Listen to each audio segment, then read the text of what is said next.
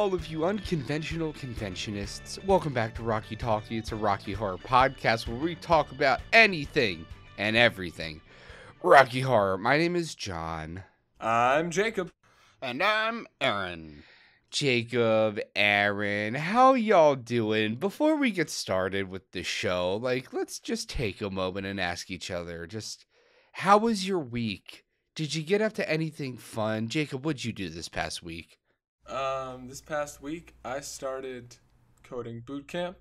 It's been such a blast. Last night, along with Aaron and our lovely producer Meg, I went out to a open mic vaudeville-esque type show.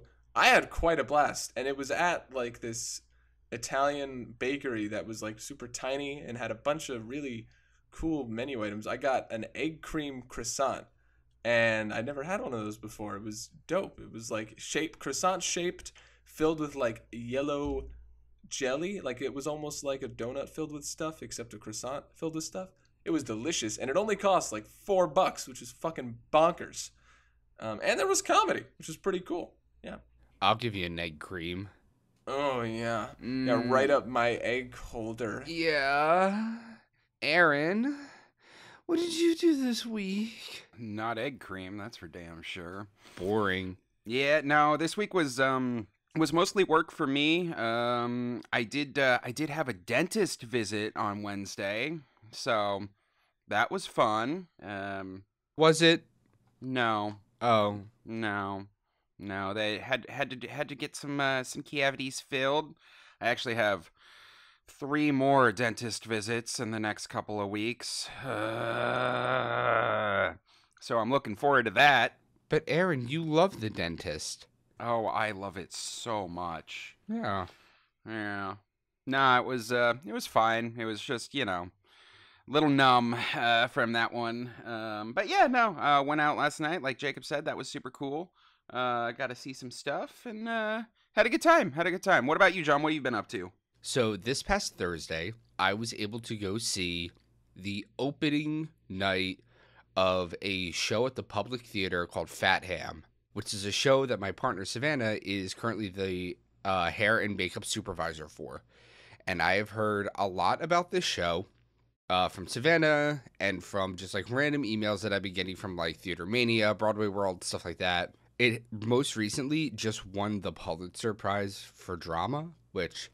Oh, is wow. Which is basically the Oscars for books kind of thing.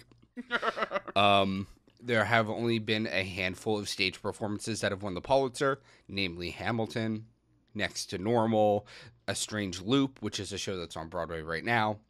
There's there's a small handful of shows that have won the Pulitzer Prize for Drama, and Fat Ham won. It is a fat, queer, black retelling of Hamlet. Okay. And it was simultaneously one of the funniest and one of the most imprinted pieces of theater I think I've ever seen. It was incredible.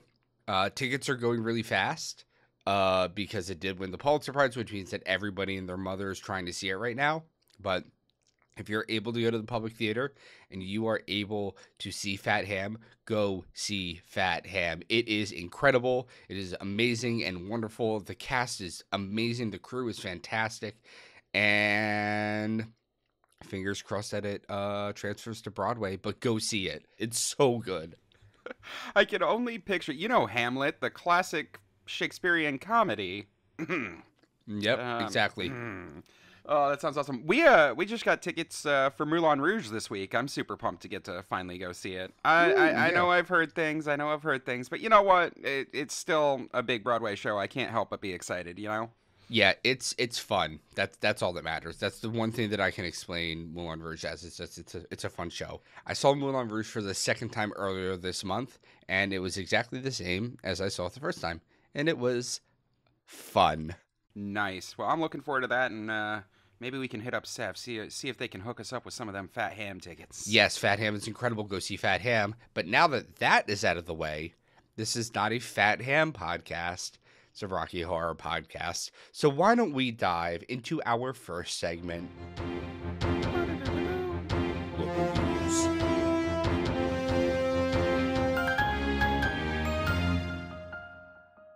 So first up in global news, we've got another incredible announcement from Lavere Cox, who is our Frankenfurter from the 2016 Fox remake.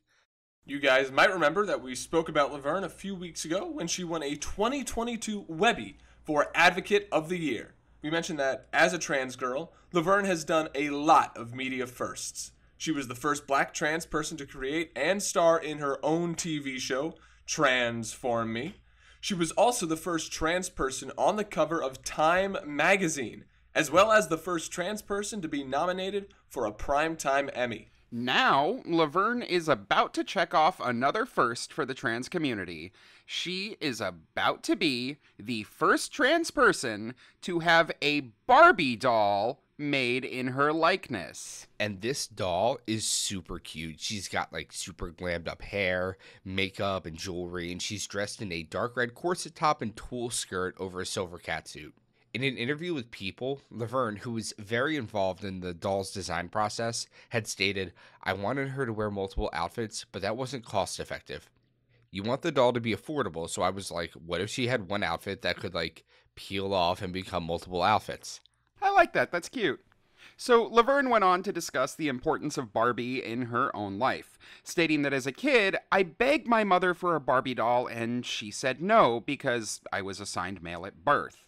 When I was in my 30s, I was in therapy and telling my therapist that I was denied the opportunity to play with Barbie dolls. My therapist said, "It's never too late to have a happy childhood.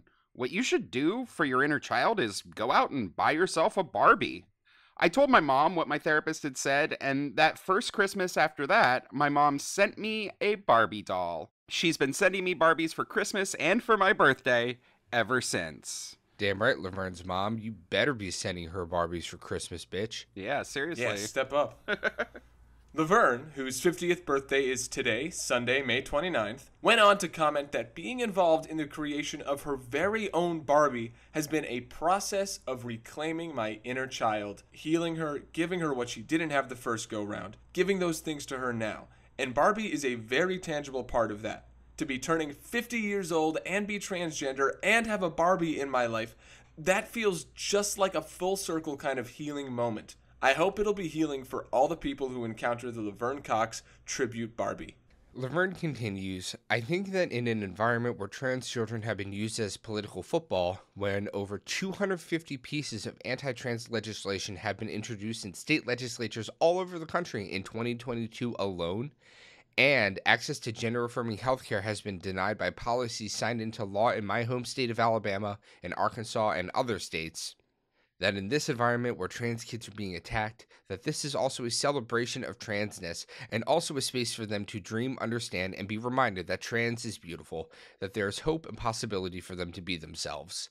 Aw, that's incredibly sweet. Laverne, from all of us here at Rocky Talkie, congratulations. And happy birthday. Birthday, birthday, birthday. It's public domain, you can just sing it now. Birthday, birthday, birthday. I see, we're doing it that way. Birthday, For she's a jolly good fellow. For she's a jolly good fellow. For she's a jolly good fellow. And now she has a Barbie. If you're interested in checking out Laverne's interview with People, we've got that linked for you in our show notes. If you're interested in purchasing her Barbie, you can do that at mattelcreations.com for the low cost of only $39.99 in what I am saying, I hope you will understand, is a very ironic tone. We've got that link too. By the way, when you visit that website, Laverne's Barbie is first up, front and center. But directly underneath it, they've got a sexy Jeff Goldblum as Ian Malcolm from Jurassic Park Barbie available for pre-order. He's doing the spicy open shirt reclining backwards on the lab table post. You know the one. Just floating that, like, as if it feels relevant to a lot of our listeners. You're not wrong. Where'd you say it was? MattelCreations.com. Tippity-tappity-typity. Go buy 30 of them. You know they're going to be on eBay tomorrow, so... Yep. Well, speaking of birthdays, we here at Rocky Talkie would like to wish a very happy one to Patricia Quinn, who turned 78 yesterday, May 28th. Jesus Christ, imagine being 78. Couldn't be you. Imagine being Patricia Quinn. If I ever live to be 60, just kill me. Yikes. Pat, who was born in Belfast, Ireland, and was involved in acting from the time she was a little kid, moved to London at 17 to train at the Drama Centre in London while she worked at the Playboy Club dealing blackjack. That's the most surprising part of any of this, that Patricia Quinn was wanted at the Playboy Club. She was 17, man. All right, yeah, I'm sure there was a time when that was all the rage. Patricia Quinn, sure. No, I was saying it like it was problematic. Anyway, Patricia is probably best known for her role as, I don't know, Magenta in Rocky Horror, but has acted in a wide array of roles in films and television, including Monty Python's The Meaning of Life, her own story arc in Doctor Who, and more recently, she appeared as Megan in the Rob Zombie film Lords of Salem. Pat has been married twice. First to Don Hawkins, who produced the cinematic classic Underworld, and next to the incredibly prolific British actor Sir Robert Stevens, who was knighted in 1995 for his service to drama. Nowadays, Pat is still obviously heavily involved in the Rocky Horror community. She regularly attends both virtual and IRL conventions, where she signs autographs and does Q&A sessions for the fans. She also attends local Rocky Horror performances from time to time, where she'll show up to help host and will often perform science fiction double feature. Patricia is pretty active on her social media accounts, especially Facebook, where she often makes a point of wishing Rocky Horror community members happy birthday. She's also got an Instagram, a Cameo account, and her own website, patriciaquinn.co.uk, where you can stay up to date on her goings-on. We've got those all linked in our show notes if you'd like to check them out. Happy birthday, Pat. We hope you had a phenomenal day with lots of cake, presents, and fun celebrations. And with that, we're going to move on over to some community news.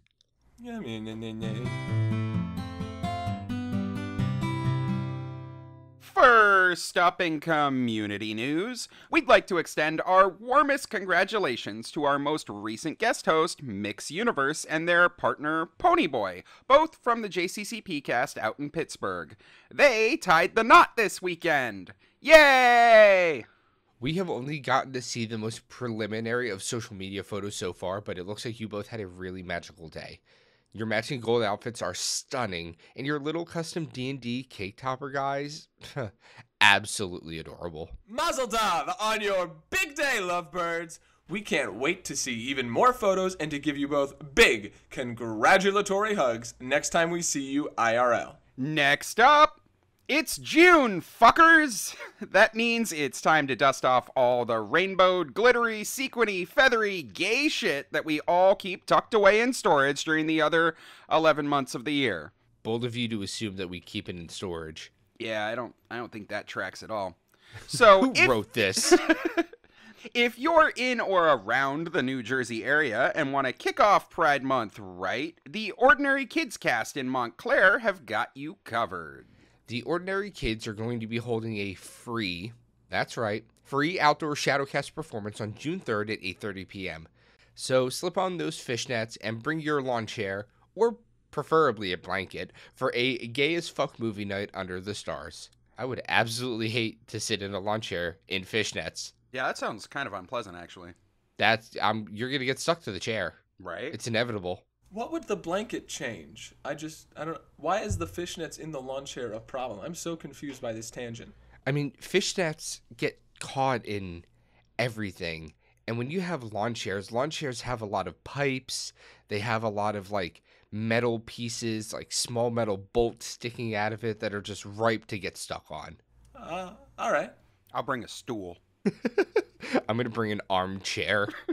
You just back up a truck with a full lazy boy in the back of it. All right, guys, get the couch. Actually, funny story. The night of the second Matrix movie premiere, I was standing out front in like this podunk town that I lived in, like in front of the movie theater, lining it up. One of the guys from my high school brings his truck over with a full fucking couch in the back of it, unloads it, and sets it right next to the theater for everybody to sit on waiting in line. Honestly, goals. What a Chad move, yeah. I mean, he got yelled at and he had to take it away, but it was a funny as fuck moment, like... Oh, what? You can't have a couch in public, man? Shame. Fuck IMAX. This is an indoor couch. It definitely was not an indoor couch. Not anymore. Yeah, right? All right. The performance will include a live pre-show, a live Shadowcast, and live salespeople who will happily offer you a prop bag for the low cost of $5. If you'd like the full audience participation experience. They'll also be peddling other wares. They might even have one of their adorable "You're Okay by Me" enamel pins that are bright pink, shaped like lips, and would look hella spiffy on a Frank jacket. We talked about those when they first dropped. It would be a great chance to pick one up. I have one of those, and it is like top 3 of all my Rocky Horror pins. I'd say maybe even top 1. Nice. Well, if you're in the New Jersey area, mark your calendars and head on over to the Lackawanna Plaza. Showtime is at 8:30, but doors in this outdoor venue open at 7. So make sure to get there early if you want to snag the best seats, or bring your own best seat. And of course, all these deets will be linked for you in our show notes. The best seat is my face. Hey! Gabagool. Next up, we've got another reason why you, yes you, should be getting excited for RKO 4. As though any of us need more reasons to be excited.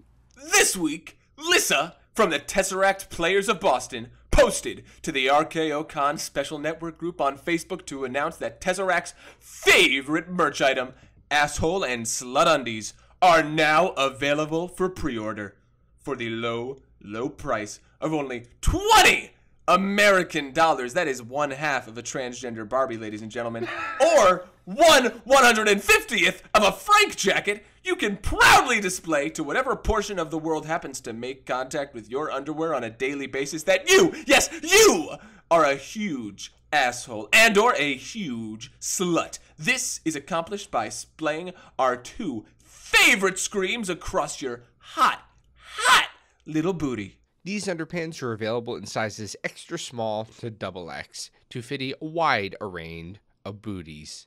But wait, get it? Oh. Yeah. Oh. Yeah. Probably There's doesn't work in more. an audio format, does it? Yeah. I maybe like but wait. There's more. These undies are usually only available in black with white piping with a choice of either red or white letters. I know I like my piping in white. Meow. To break that down for people who can't quite visualize, the undies usually come in a black base fabric with white trim. Then your butt word, asshole or slut, can either be written in white or red letters. Is that right? Yep, but due to a supply chain issue that we're gonna spin into a positive, we are currently overstocked on wacky, waving, inflatable, arm flailing tube band. No, but due to a supply chain issue that we're going to spin into a positive as an extra special con exclusive, piping is now available in a wide array of colors, including red, yellow, green, maroon, and light blue. The classic white is still available in sizes small through XL, and is unfortunately the only piping option in extra small. If you'd like to pre-order your spicy new Underoos, there's an order form in the RKO social group page for you to fill out. Just make sure to get your info submitted no later than June 30th so that Tesseract can get them printed. If you do snag a couple, they'll be available for pickup at the con, where we can take part in a community-wide #twinning extravaganza. All that info will be linked for you in our show notes, of course. And just one more quick reminder before we close out community news. The deadline to submit your con auditions is June 15th. You've still got a couple of weeks, but if you haven't started yet, this is your reminder. Now is the time. Please get that shit in. You guys are all so fucking awesome, and we cannot wait to perform with you. And with that, who's hungry? Who wants a little snack? Do you want a snacky snack? Not if you ask me like that. Dear God, sounds like I'm gonna get a cum cracker or some shit. Yeah, call me daddy first. Bum-ba-dum-bum. All right, guys, it's jerkin time. Sorry, Jacob. No jerking this week. We've got a write-in. Oh, come on! I wait all week long, and then you leave me with Neptune nuts. What? Blue balls. Neptune is blue. That's a stretch. Stretched like your asshole. That watch wasn't gonna hide itself. So, this write-in came to us at the start of April, and we have taken our sweet time, and, well, I mean, here, John, why don't you go ahead and read this one? All right, this one is from Justin from RKO, FBC, Test Rec Players of Boston, and NYCRHPS. Jesus, could you have any more acronyms? PhD, MD, D's nuts, whatever. So Justin writes, hello, this is somewhat Rocky related, but I'd love to hear an episode that talks about Jubilee, the 1978 avant-garde glam punk film that stars Richard O'Brien and Little Nell. Not only that, but the main character even states that her favorite song is Don't Dream It Be It, an even further connection to Rocky. It is such a strange cult film that I hardly ever hear anybody talk about it. I'm always even more shocked when Rocky folks haven't heard about it since 1. It's a campy glam rock film that has Rocky cast members playing zany characters. 2. Was released not too long after Rocky. And 3. Deals with Rocky as a direct influence. I know this film isn't necessarily Rocky, but it's very much in the same ballpark. I'd love to hear more about it. I also bring this up since one of the stars, punk legend Pamela Rook, had passed away today. Okay, what the fuck, Justin? Jubilee? I've never seen it. Why the fuck would I? So I'm going to go out on a limb and say that the reason nobody talks about it is because it sucks. Hey, I don't think that's fair. Oh, no. It sucks. It sucks big donkey balls. Holy crap, you actually watched it? Yes, and might I say, what a waste of an evening. I want my 2 hours back. It looked too weird for me, no matter how much full frontal male nudity is in it. I'm not even going to pretend like I know what this movie is about, and I just doubt a lot of our listeners do either, so lay it out for me. Justin says it's a cult punk rock movie from the late 70s, and it's got Richard and Nell in it. That ticks a lot of boxes. Why doesn't the community love this thing? Well, to put it bluntly, Jubilee is an extremely artsy-fartsy movie. Like, I'm not saying it's bad. I'm not even sure how I really feel about it. Meg and I watched this thing the other night with our friend Marty, and he very nearly blew his brains out sitting through it. So if you think punk rock art film sounds totally up your alley, well, maybe not. What's it about? Go on. I got you. Saddle up. It's a weird one. The movie opens in the late 1500s with Queen Elizabeth I and her court occultist John Dee, played by Richard O'Brien. The parts of the film with the old queen are all Shakespearean in dialogue and tone. So, Richard summons the spirit guide Ariel. That's the character from William Shakespeare's The Tempest. And he has Ariel bring the trio to a kind of alternate reality modern-day Britain of the 1970s.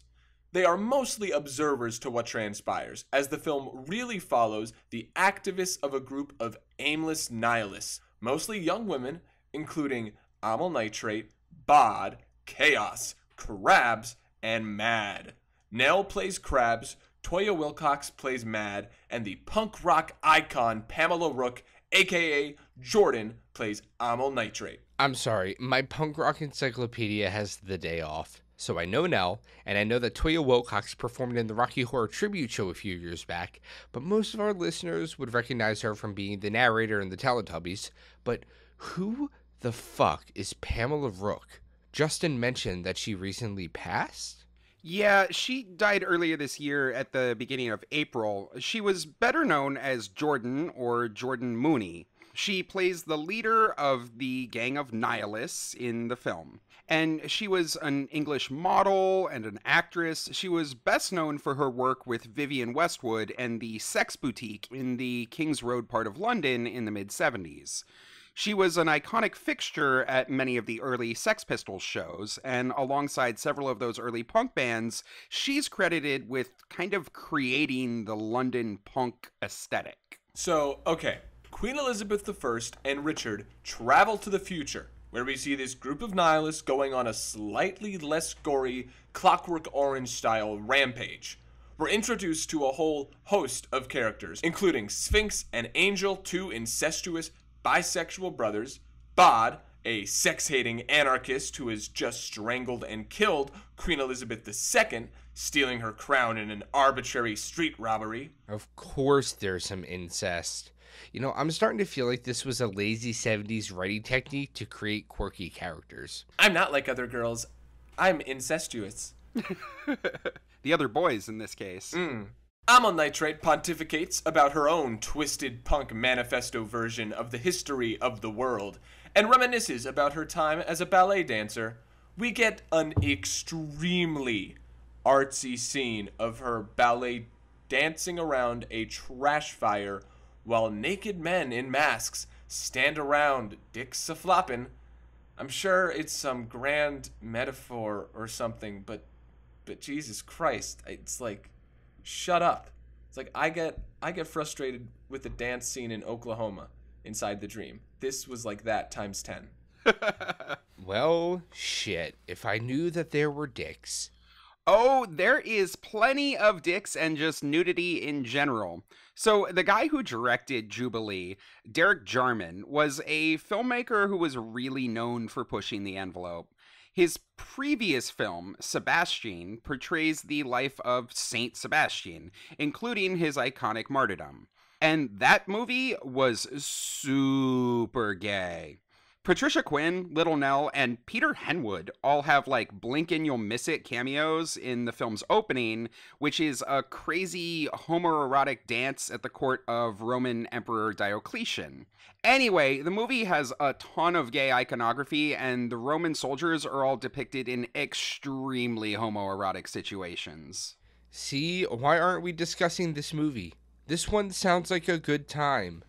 Also, all the dialogue is entirely in Latin. Well, fuck that. So, back to Jubilee. The gang goes to a cafe where Nell picks up a young musician named Kid. This is Adam Ant, who would go on to be the lead singer of the iconic punk rock group Adam and the Ants, Adam being the titular ant. There's not much to say about this part of the movie. Bod attacks a waitress, ripping off her wig, and violently squirts a whole bottle of ketchup in her face. I'm sure that's a metaphor for something. Or it's just run-of-the-mill nihilistic violence. My favorite kind of violence. Did she actually squirt the whole bottle of ketchup? Because I feel like that would take a good minute of just squirting ketchup, because those are pretty full bottles. Or is that like an overstatement? Like it's just a lot of ketchup on her face, but not the whole bottle. It takes a whole minute. Jesus Christ, that's incredible. What a decision. My God. Nell, squirt the whole thing. Just shake it as much as you need and keep squirting. I'm sure Nell multiple times is like, "Are you sure this is gonna be a fucking while, bro?" And the director's like, "Yeah, just." Nell's not even the one that squirts it. Oh. It's really bad. Yeah. Whoops. Still, my God, that's. Whew. This is where we're introduced to an impresario named Borja Gins. Gins is the most Jeff Bezos-looking motherfucker you've ever met, and he seems to have a lot in common with our dear Amazon capitalist king. So this is where we get, in my opinion, the best bit in the entire movie. Amel, Jordan, performs a pastiche of rural Britannia. It's catchy, it's smutty, it's full of like iconic and like really weird imagery. I mean, it is very, very, very punk. Wait, so is this movie a musical? Not really.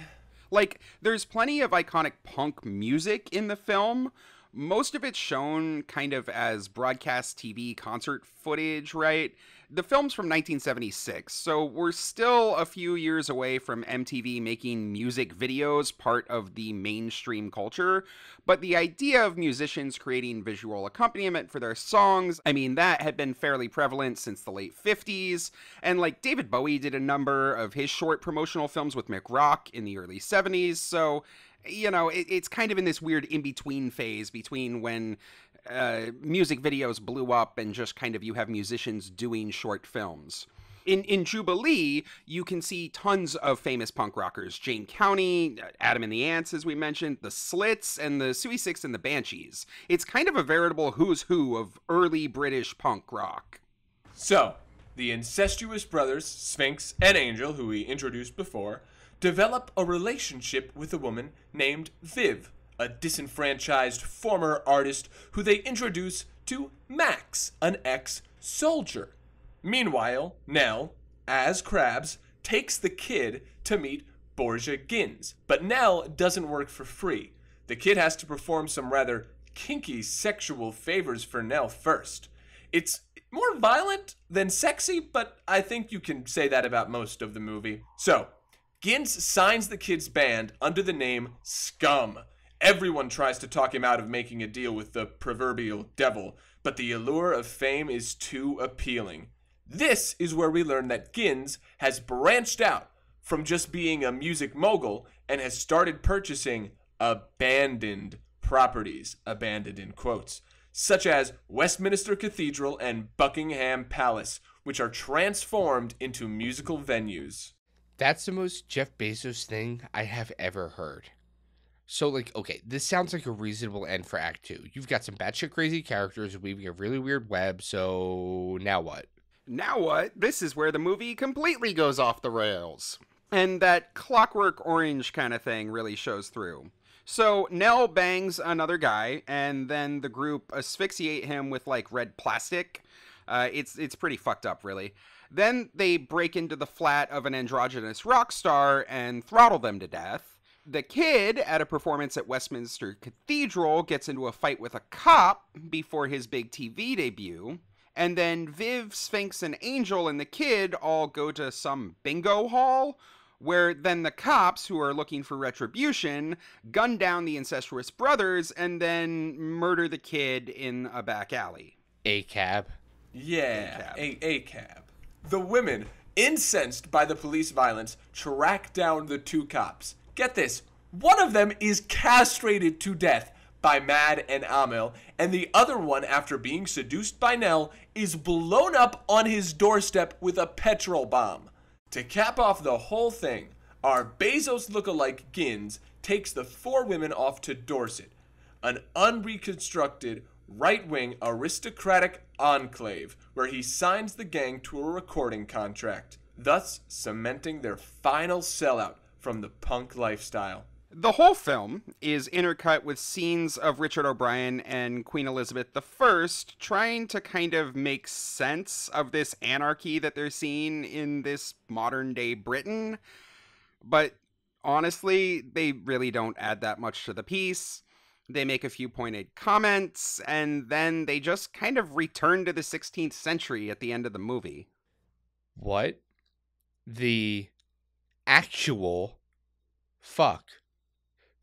Well, there you go, Justin. Nobody has heard of it because it's a fucking weird art film. Honestly, I wasn't even mildly curious before. But now? Now, I really don't give a shit. Yet, somehow, and this is kind of the thing that blew my mind when I started looking into it, this movie is widely regarded as the greatest punk rock film of all time. So stick that one in your pipe and smoke it. What? How? I can't imagine that it was a hit with the punk crowd when it was released. You'd be right. Jane County recalled that at the initial screening, quote, punks were in the audience screaming, "This ain't punk!" and "What a load of bollocks!" because they're British, you know? And "shite!" because, you know, British again. Yeah, I mean, 70s punks had a real anti-intellectual streak, and Jubilee was about as shamelessly artsy as it comes. The dialogue mixes, like, high-flown Elizabethan poetry with punk vernacular. I think my favorite line is, like, right at the beginning. As a character flops down on this, like, dilapidated mattress, one of the characters exclaims, "You clammy slag, you sat on the KY with your fat arse!" Man, I hate that. But, I mean, the film itself is inexcusably punk. I mean, maybe not punk how punk wanted to be viewed, but like the impressions of an outsider looking in. The director, Derek Jarman, was not a punk. He was too old. He was 36 when it was made. He was far too posh, and his prior works didn't really even have a small smidge of nihilism in them. But the film was shot in just 6 weeks on location in London and had like a tiny budget of only £200,000. The producers were constantly raising money from all over the place during production, and it meant that the filming kind of stopped and started. Toya Wilcox even recalled that her character had been at one point completely written out and then got re-added to the film due to budgetary concerns. So the production levels were kind of punk. I mean, it looks like some of the contemporary reviews were positive. Apparently, Variety called Jubilee one of the most original, bold, and exciting films to come out of Britain this decade. But that opinion kinda seems to be in the minority. Vivienne Westwood described it as the most boring and therefore disgusting film that she had ever seen. She produced a t-shirt silk-screened with her rant against the film, calling Jarman a gay boy jerking off through the titillation of his masochistic tremblings, which I think is going to be my new band name. I don't think it'll fit on the marquee, though. Jarman himself, by all accounts, didn't care much about the reviews. While some felt he was a public school boy who missed the point of punk, he said, quote, "I don't particularly want people to like the film or what it depicts. I simply hope that it makes them feel that something is going on." And that sounds about right. I don't particularly want people to like the film or what it depicts. Yes, we should not. And I mean, one of the things that Jarman was actually trying to depict in Jubilee was how everybody and everything gets corrupted, even the punks who would, quote, never sell out. Eventually, they did. At the end of his life, Jarman believed that he had been proved right. In the second volume of his memoirs, titled Dancing Ledge, published in 1993, a year before his death, he wrote, "Afterwards, the film turned prophetic. Dr. D's vision came true. The streets burned in Brixton and Toxteth." This is a reference to the 1981 England riots. Adam Ant was on top of the pops and signed up with Margaret Thatcher to sing at the Falkland Ball. They all signed up in one way or another. Jarman died in 1994 after a long-fought battle with AIDS. He was widely regarded as one of the most prolific gay filmmakers of the 70s and 80s, even if his works have not received a lot of accolades. Several musicians created tribute songs to honor him posthumously.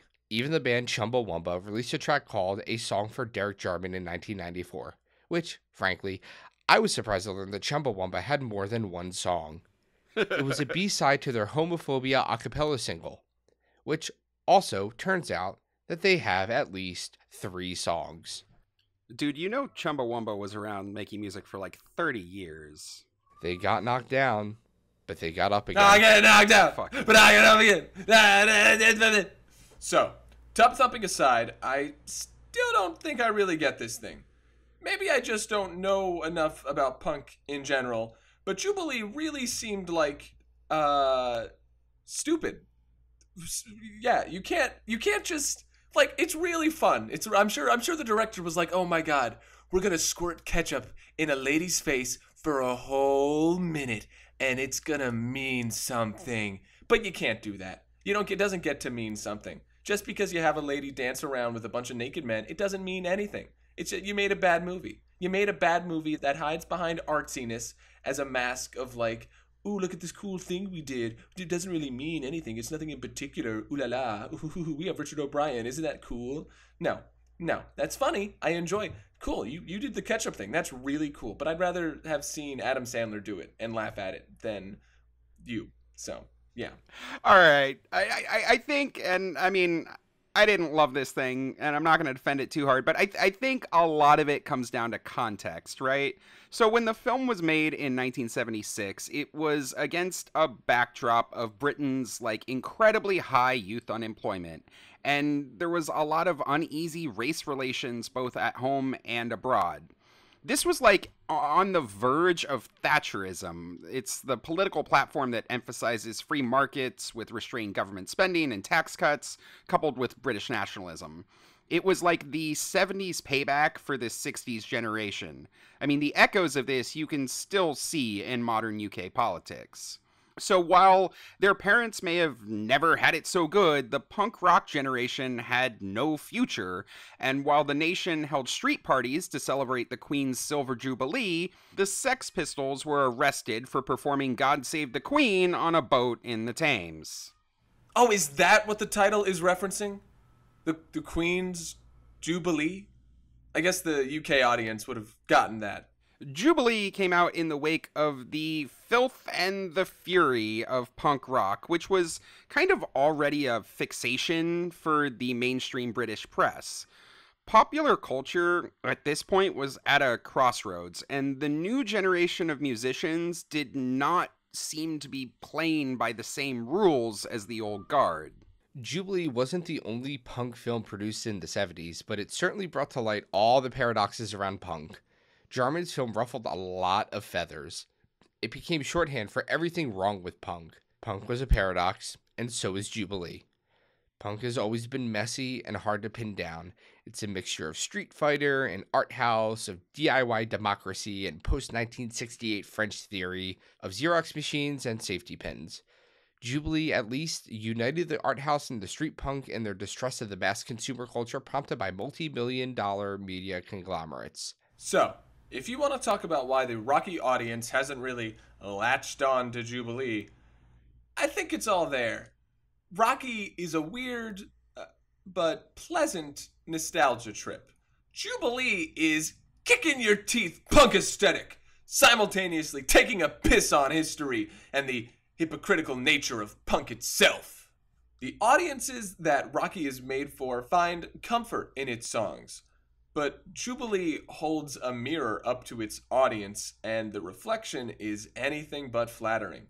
If there's one scene from the film that kind of sums it up best, Jordan's character, Amyl Nitrate, dreams of an England that, quote, slowly sank into the sea, while the rest of the world sighed, a sigh of relief to be rid of them and got on with their own business. So this idea of a nation sinking under the weight of its own delusions as the world around it continues to turn, like that still resonates today, not just in the UK, but everywhere in the world. It's kind of evocative of punk itself, which has drifted out of much of the social consciousness, or at least been swallowed up by the countercultures that have come since. It's a weighty subject and an uncomfortable piece of art that does not present a feel-good story for the punks that it's supposed to iconically represent. I mean, it's kind of no wonder that it struggles even today to find an audience because it's inherently hostile towards the ideology that it represents. As Rolling Stone's Sam Adams wrote in 2016, Jarman's suggestion that even the most vocal nihilists would sell out their ideals, if given enough encouragement, naturally provided a glimpse of the future. And that's our show. As always, we'd like to thank our editor, Aaron from Tennessee. You're the best, homie. And we'd also like to thank Justin for writing in with such a stupid fucking question. If anyone has a stupid fucking question that they'd like us to answer on air for our Ask a Question segment, or some community news that they'd like us to talk about, or even maybe a cool story that you want to share with the community, you know we'd love to include it in our show. Just go to our website, that's rockytalkiepodcast.com, and fill out the contact form to tell us all about it. And, of course, if you're enjoying Rocky Talkie, please help us out by rating, reviewing, and subscribing to the show. It makes the podcast more accessible to new listeners, which really helps us grow the show. And if you want even more Rocky Talkie content, check us out on Facebook, YouTube, Instagram, TikTok, all at Rocky Talkie Podcast. We'll talk to you next week. And bye! Bye! Bye.